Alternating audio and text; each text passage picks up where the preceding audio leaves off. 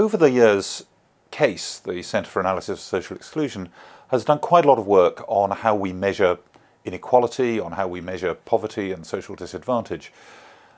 We've also recently been doing quite a lot of work on energy efficiency, on the contribution of heating in housing and domestic energy use to carbon emissions and so on.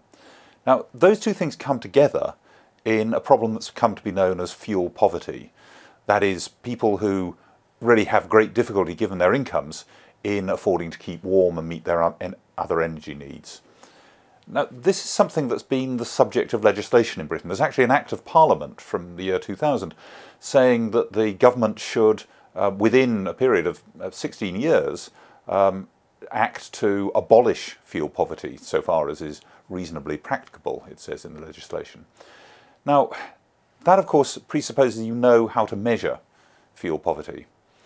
I was approached in 2011 by the Department of Energy and Climate Change to have a look at the problem of fuel poverty, to say to what extent it really was a separate problem, and if so, how it was best measured and whether the way the country's been doing it so far was the right way. Well, so far as whether fuel poverty is really a problem, it's quite clear it is, from three different directions that overlap.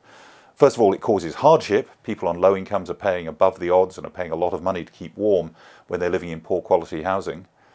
It's a health problem because people who can't afford to keep warm run much greater risk of health problems, ultimately contributing to Britain's high rate of excess winter deaths.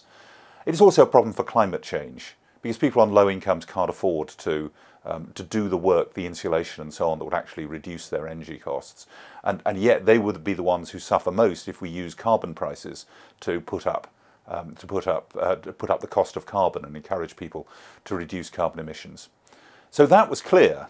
The next question is how you measure it. Now, we've been measuring it officially so far according to the idea of whether somebody would have to spend more than a tenth of their income to keep warm. Now, that sounds okay, but it has some odd effects.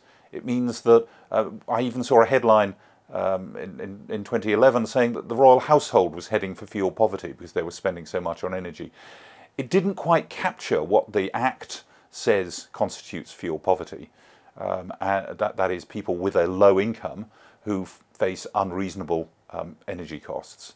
So we looked again at this. I worked with a team at the Department for Energy and Climate Change and put forward an alternative definition, in a way a rather common sense definition, that is looking at which people had relatively high energy costs to keep warm, given the state of their houses, and which ones, and at the same time, had low incomes based on a modification of the standard UK poverty line.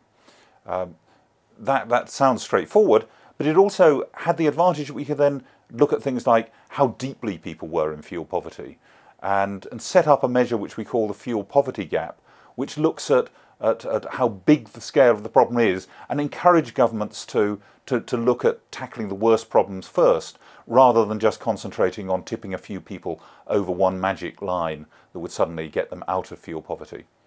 We completed that report in the spring of 2012, and the government launched a consultation proposing that that kind of measure should be adopted later in 2012. At the moment when I'm recording this, we're waiting to hear the results of that.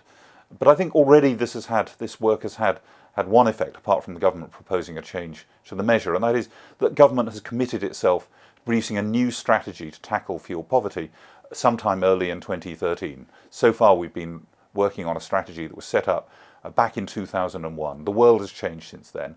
So I hope that the work that has happened in CASE and that took place under this particular project not only will contribute to changing the way that a particular social problem is measured, but it will also contribute to more being done to tackle it.